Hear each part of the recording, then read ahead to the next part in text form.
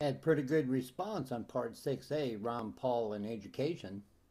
One gentleman commented that Ron Paul actually voted against school prayer at one time. That's true, but let's get things straight now. He voted against school prayer because first and above all else, he believes that school prayer is not a federal issue. In that respect, Ron Paul is consistent on his views.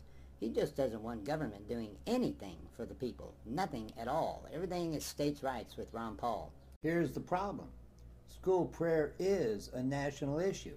You can't take the federal government out of school prayer.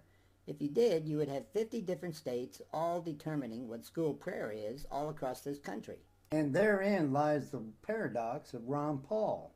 On one hand, he votes against school prayer on the federal level.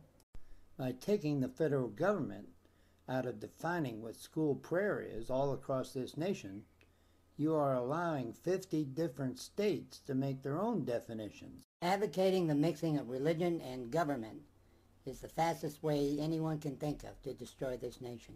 Voting against school prayer on the national level does not get Ron Paul off the hook.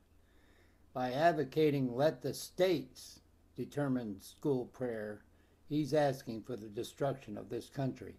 All right, that's enough on Ron Paul regarding school prayer. Let's get on to Part 6C, where we'll talk more about Ron Paul, education, and how his religious views determine his decisions.